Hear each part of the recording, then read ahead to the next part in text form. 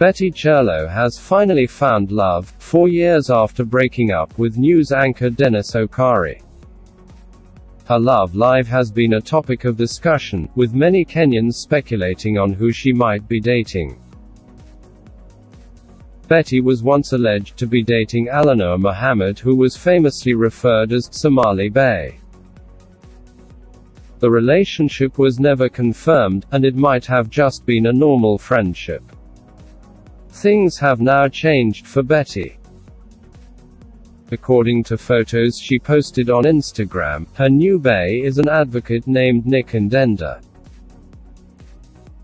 While wishing him a happy birthday, Betty wrote, "Happy birthday honey, you see everything beautiful in me and you simply bring out the little girl in me. I thank God for you. We wish them all the best."